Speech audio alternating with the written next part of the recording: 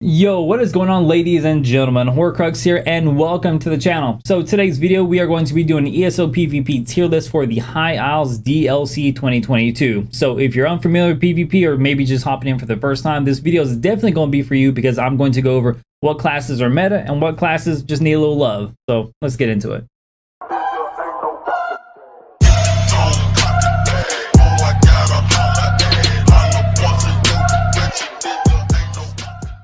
Welcome back, guys, and before we hop into the bread and butter of today's video, I'm a bit of a social pariah, so I just started doing this whole Twitter thing this month, so go follow me on Twitter. It should be floating around the screen somewhere in post-production. Also, I stream on both Twitch and YouTube currently, so if you're following me on YouTube, not Twitch, and if you're following me on Twitch, not YouTube, that's unacceptable. You need to go subscribe to both, please. Thank you very much.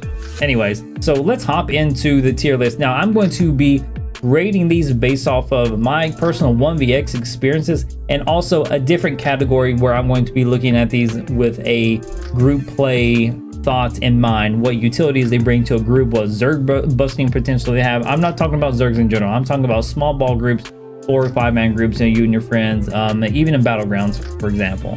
And one last thing, a huge and glorious shout out to my patrons and also my community members who continue to support me. Man, I really appreciate y'all's support. I really do. If you want to help support me, well, all the links are down in the description below. So let's do this. All right, so based off of the classes we have here, 12 different classes, right? I can't believe this game's been out 8 years and there's technically only 6 classes. And yeah, you can play either magic or stamina, and quite frankly in High Isles with all the hybridization changes, it kind of feels like they're all the same class. So Zos, if you're working on a new class, cough cough, a Daedra class race, that would be awesome. Now would be the time to bring that out, maybe next patch, because we're bored, okay?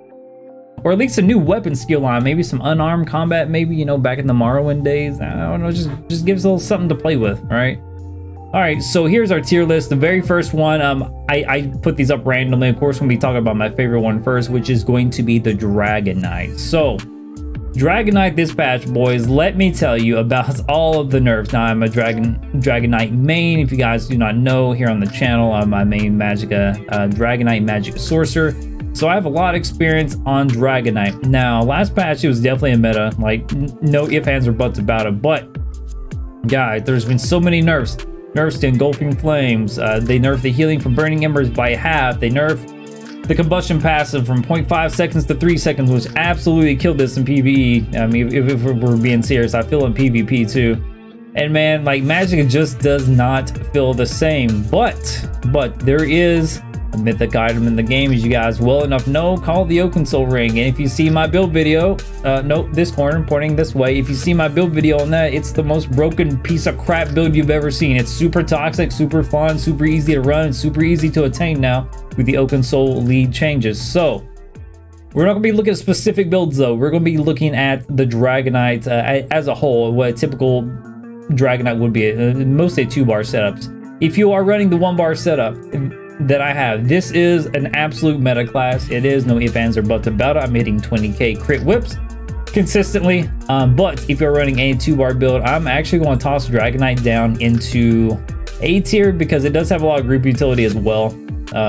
You know, with talons, and you know, it's just a tanky class in general. I mean, in group play, solo play, it does everything pretty well, but it's not like the best at everything or anything for that matter. It's like a jack of all trades, master of none type thing. So for that reason, this patch I'm gonna give Dragon Knight an A tier list.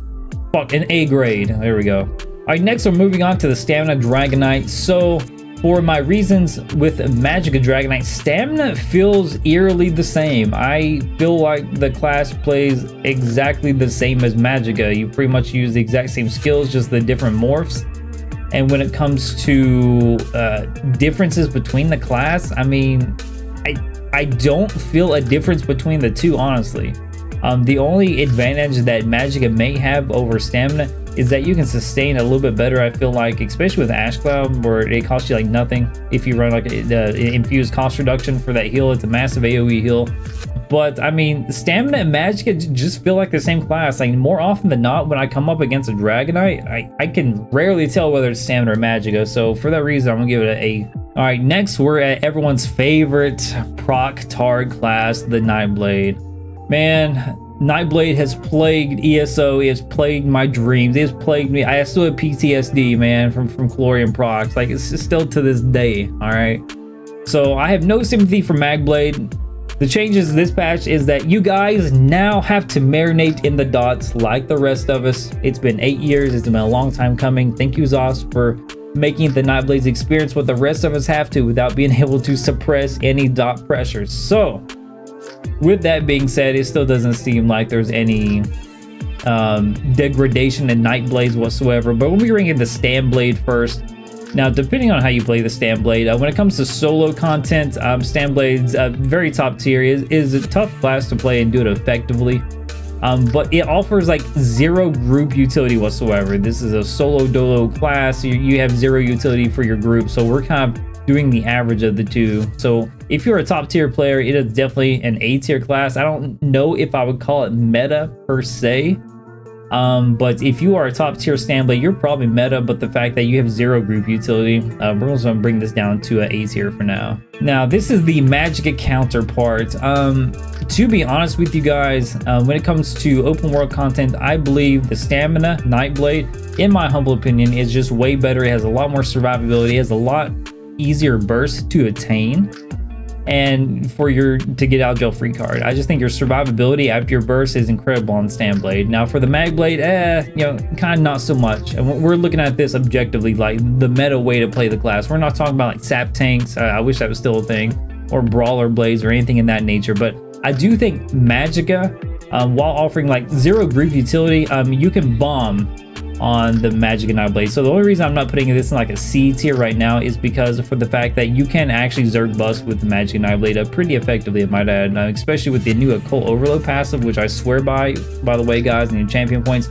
If you don't know what Occult Overload does, and now whenever you kill someone with the status effect, it's a 12,800 tick to anyone around them, so you can pop a lot of people like zips. So just for that reason, I'm probably going to put the Magblade in the B tier, just because there's different ways to play it. It's not very standard and metadized like the Stanblade is. I mean, pretty much any Stanblade I've ever seen is a Proctard. I mean, let's be real. Next is the Magicka Necromancer. Now the Magicka Necromancer, guys, is hands down the best group play Zerg busting class in the entire game, especially again with the champion point system changes to Occult Overload, you know, that thereof. Now when it comes to solo play on the Magicka Necromancer, it is a very, very tough class. There's not a reliable stun. You have a totem you can toss down that pulses, that does a fear. You can possibly run the Master's Inferno Staff to get a Flame Reach CC knockup, but this class definitely lacks CC and control. I mean, you're really good at just taking pressure and just kind of standing in your boneyard, right? But unless you're playing this as like a Zerg busting bombing build, it really doesn't work out solo. I mean, it's very hard to have enough burst damage while being solo, while being survivable, and while able to get everyone in the proper scenario that you need them in, right, in order to get your burst combo off. So if it wasn't for that, it still offers, I mean, there's a lot of group healing. You know, we're going to toss this in meta class because quite frankly, guys, you provide a metric crap load of healing if you're playing this in group play. This is a group play class. That's just the way it is. You can play it solo, I mean, but you're going to be enabled so much more in small group play. And you can easily, if you have a 3-man group with a Necro Bomb, you could easily wipe out 12, 15-man Zerg, like just like that, like no problem. A well-orchestrated group, you easily could. But doing that solo, not so much. So even though it does have its solo shortcomings, I'm still going to put this in a meta tier, like honestly. All right, so off to the Stamina Necromancer. Now, it is a good Zerg busting tool as well. There's a lot of Stamcrows that can bomb just as well as the Magcrows, but the thing is, if you're a Stamcrow, you really don't offer like any group healing or really group utility. It's mostly, you know, Dark Conversion, Spin to Win, Play Break, you know, whatever. So just for that reason, I'm probably going to put the Stamcrow, and solo plays a little rough too, I'm not going to lie. So I'm kind of torn between A and B tier at this moment in time. I'm probably going to put the Stamcrow in, oh man, this is tough. We're gonna put this in B tier. I know you guys are gonna flame me in the comments for this, but quite frankly, from a solo standpoint, you know, maybe I'm just not playing the clash right. I just think Magicka is just better. okay? And again, it doesn't offer any group utility. So if you disagree with me, please let me know down in the comments. I'm sure you guys will have no problems because everyone loves the tier list. All right, so here we are to Sorcerer, my other baby from my other brother from another mother type thing. So this is what I started out playing, was Magic as Sorcerer. Now, Magic as Sorcerer has went through amalgamation and changes. There's been a buff to crystal weapons, which has made this class, honestly, I played my Magic as Sorcerer kind of like a stam class. It's the most hybridized thing you'll ever see. I mean, I'm even using a bound armaments and also crystal weapons, which is the stamina morphs of that. So I mean, is that Magic as stamina? I mean, I really don't know. I do feel like the days of stacking max and Magica Sorc are kind of over. They're not necessarily gone. In duels, it's still really strong. But the thing is, guys, they nerfed a lot of the overpowered sets that came with the Magic Sorcerer. Draugr, for example. Draugr was like the Sorcerer's bread and butter. That's how you got your consistent, like, sustained damage out. Crushing Shock, Draugr spam, you know, with the charged weapon, you got the status effect. And that was kind of the way you did your damage. Now, since they've nerfed that set, guys, I don't know, man. This class just doesn't feel the same to me. It's not particularly good at 1vxing. It's good at getting a kill and streaking a couple times and getting out. But when it comes to like group play content, unless you're like a healer, you really don't offer much to your team anyway besides a AoE streak. So for that reason, I'm probably going to put Magic as Sorcerer in B tier because, quite frankly, you're going to be, if you want to play Magic as Sorcerer effectively solo, I mean, you kind of have to play it like a stamina class in order to have burst. Now, I'm not saying that it's not viable, but I'm just saying, like, from a group play standpoint to what you're able to pull off in the class, I'm probably going to put Magic as Sorcerer in B tier. Actually, no, we're going to put it in C tier. Because, I mean, there's no good one bar builds. I mean, there is, but you can just smack the pit like that. And it's just a very underwhelming class. And to be honest with you, the playstyle of the Magic as Sorcerer just needs to be redone. There's not enough burst for the Magic variants. The whole playstyle, unless you're on point, like targeting people in a big group, I mean, it's so hard to get your burst off. It's very easy to mess it up. So for that reason, I'm probably going to put it's dang near trash. The more I'm thinking about this, man, I really just want to toss this in the trash tier, but I don't want to toss any classes necessarily. Yeah, we're going to stay with C for now. All right, next is the Stamina Sorcerer. Now, while pretty much having zero utility for your group as well with the Magic as Sorcerer, your burst potential is a lot higher. And the playstyle is kind of the same. On the Magic as Sorcerer, yeah, you can man up a little bit. So the Stamina Sorcerer is all about doing a drive-by. You get your combo off, you streak away a couple times, you Dark Conversion back up to full, wait for everything, your crystal weapons, bound armaments, you know, Dawnbreaker, whatever you have to do, you spin to win, and that's kind of like your rotation, right? I feel that the stamina version of the Sorcerer has a lot more opportunities where the actual Mag Sorc just doesn't. And again, doesn't offer any group play. I've never been like, oh man, unless you're a Bow Sorc, all right? Look, the Bow Sorc is pretty OP, all right? But that requires a very specific build, and we're not going to be going over specific builds. We're looking at classes in general. So from a general standpoint, when it comes to group play, solo play, and what you can get away with, I'm probably going to put the Stam Sorc in B tier. If you made it this far in the video, guys, please do not forget to like and sub. It really helps me out. Don't forget, I have a Twitter, I have a Twitch, I have a YouTube. Go sub to everything. All right, thank you very much. All right. So let's talk about we're gonna talk about Templar last. All right, so I'm going to go on a tangent. I'm going to give you guys a heads up here in about a minute 30 seconds. I'm going to go on a tangent about Templar. So let's talk about Warden for the time being. Okay, so let's talk about Magicka first. Magicka Warden, guys, has like zero solo play. I'm telling you right now, you don't have a reliable stun. You have jack squat. You just don't have anything, man. When it comes to group play, yeah, you have like Northern Storm, a lot of group healing, which is pretty strong, you know, kind of like a buff, debuff, and type thing. There are these brittle builds, which are pretty incredible. So we're not going to be talking about a lot of Warden, except that it definitely needs a stun, a reliable CC. The whole nerf of Arctic Blast had me in tears. So I don't know what the identity of this class is per se. Like, I get it's a really cool class, but I just think other classes, if you're going to use this as a support role, I mean, Templar is going to be better, which we're going to discuss.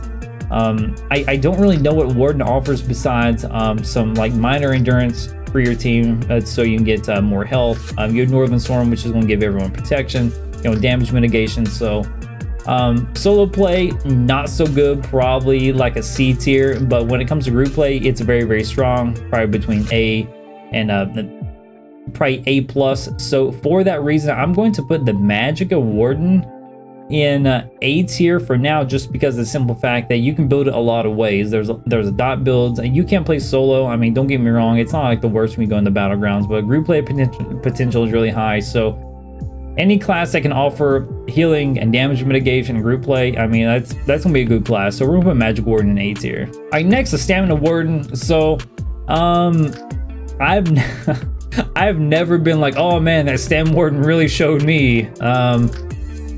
There are a couple people who can play Stamina Warden very, very well, especially for like spin to win bombings. I won't say bombings, but like with play break, spin to win, but that does require very specific play style and setup.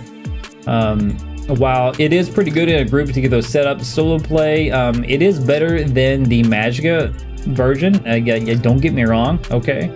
But I will have to say that the Stamina Warden, it just doesn't offer any group utility. It's pretty much kind of like the Stam Sword or the Stam Blade. Is like a solo dolo thing. You're just in it to win it, spin it to win it, you know, type of thing. So for that reason, I'm going to put Stam Warden in B tier. It's a pretty decent class. It's a very fun class to play, don't get me wrong. So when it comes to, you know, just kind of everything thought about, yeah, definitely a B tier ranking for this one. All right, so let's hop into, last but certainly not least, the Templar class. Already messing up my words. I gotta wet my whistle here before we talk about this one, boys. All right, so I'm just gonna say it, Stamplar is trash. Stamplar is just trash. I mean, Magicka just does everything better. There's really no group utility with the Stamplar. You're squishy as a Stamplar. That's all there really is to say about it. It's trash. I mean, correct me if I'm wrong down in the comments. Maybe you are a Stamplar god and you know something that I don't, but never have I ever been like, man, that Stamplar really showed me. Man, that Stamplar, wow, look at that combo. Wow, look at that burst. It's always been a Magplar. So speaking of Magplar, oh boy. So if you thought Nightblades are bad, being a DK main, obviously Nightblades are pretty annoying, but Magplars are really, really annoying. Not only are they annoying to the DK class, but they're just annoying to any class in general. They have a relatively cheap, well, I say cheap purge, but they can spam purge literally off cooldown. The amount of AoE healing that this class has is absolutely phenomenal. The amount of 1v1 potential this class has is through the roof. You have like your simple combo with the Javelin changes to where you can no longer block Javelin. Man, your burst combo is huge. You just line up a meteor into Power of the Light, jabby jab, into a Javelin, and into Jesus Beam. Man, if you're solo and you catch anyone out with that combo, they're dead. There's very little timing to where you can actually dodge that combo, because what you have to do, you have to somehow preemptively guess when they're going to meteor you, and you need to preemptively roll dodge the Javelin, and for you to get out of the roll dodge animation quick enough to block the meteor before they throw another Javelin at you, okay? That is very, very difficult to do even for myself. I've spent many hours trying to test it in duels. You know, me and a couple buddies, like, I don't know how to dodge that combo unless the person initiating the combo really messes it up. Again, that's from a solo standpoint, like solo burst. I think it has the most powerful burst in the entire game when it comes from a 1v1 standpoint. Now, with that being said, when it comes to group utility, again, this class does everything. Like, it literally does everything. In every single battleground I'm in, no one dies. And any ball group, you're gonna have 2 or 3 Templars just spamming the rings or AoE healing, the blessings of protection. Man, it's the smart healing is incredible in this game. The amount of overhealing is dang near broken. It needs tuned down, guys. The amount, we're going off on a tangent here because it needs to be said. This class, I don't want to say it's ruined the game, guys, because like this is like everyone, like your support player. I mean, this is like the go-to class. It is the king of support. It's a king of like pretty much everything in ESO at the moment. It's just because healing is outrageous. Healing, in my opinion, personal opinion, guys, there needs to be a cap. If you are in any group bigger than 2, you need healing reductions on all of your abilities. Healing casted and healing received. What those numbers need to be, I don't really know, okay? But the amount of cross healing, the amount of cross group healing, the amount of over healing. When you have 3 or 4 radiating regens going and you hit someone for a 20k whip and they instantly go back up the full every 20k whip, it is something's wrong, man. Something's wrong. And the only way to counter these these Zergs or ball groups with Templars is another ball group or a very small bombing group, you know what I mean? And it's just it's incredibly overtuned. This class in general, I won't say the class in general, I will say healing in general is overtuned, and this class really excels at healing. The fact that ZOS has determined that your spell damage and also your healing stacks from the exact same stat pool is stupid. It is stupid. You need to pick one. Your stat pool, your magic or stamina, needs to determine your damage or healing. One of them, determine which one, and then your spell and weapon damage, which needs to determine, I don't know, the damage of your spells, not the healing. The healing needs to come from your stat pools. If you do that, you will see a tremendous drop in healing, I assure you. The fact that you can stack everything into one stat pool, and that one stat pool makes you do more damage and more healing, which therein is more mitigation technically, that's not good. That's not good. That's just a core mechanic that the Templar can just abuse. It's one of the very few classes that can do it very, very effectively. And until that meta changes, Templar is always going to be a meta class. I mean, there's no way around it. And one more thing I want to kind of note is that you cannot, any other MMO I've played, you cannot balance the game evenly for PvE and PvP. You have to segregate the two. You have to branch them off. You need to have a PvE dev team to work on PvE checks and balances. And then on this side, you need to have PvP dev team working on PvP checks and balances. They cannot coexist. That's why the game feels unbalanced at all times, no matter what you do, okay? That's how these metas arise. That's why some of the metas just don't change, right?